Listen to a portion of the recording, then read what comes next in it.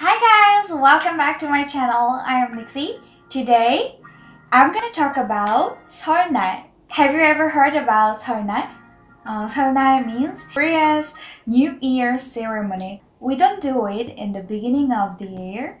We follow the lunar calendar, so we do celebrate it for that time. This weekend, February 12th, is going to be our 설날. Today, I'm gonna talk about 설날 with you. There's interesting things about 설날. First of all, 설빔. 설빔 means what we wear for 설날.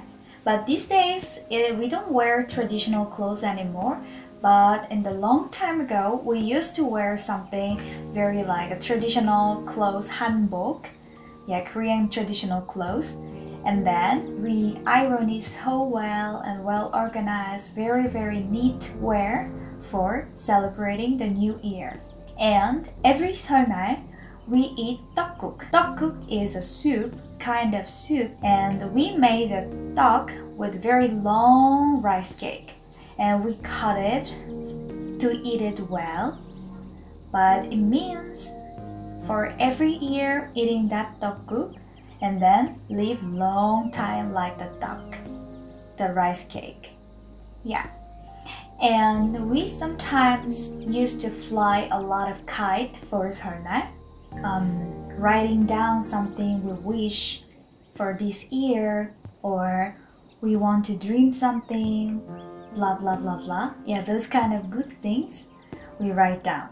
And we talk to each other about something good, what they want to wish for that year and what they want to achieve, but we pretend it's already achieved or it will achieving, he will or she will achieve it in this year, something like that. So this is the 설날. I want to introduce you about like this kind of cultural things, Korean traditional things, because soon it will be 설날 and our holidays.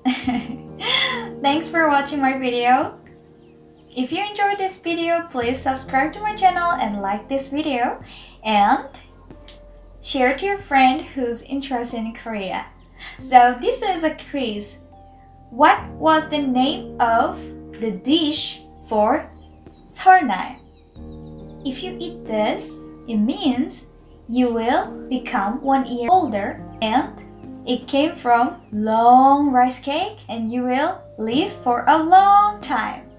Yeah, if you know the name, please comment on this video. Thank you so much. See you next time. Bye bye.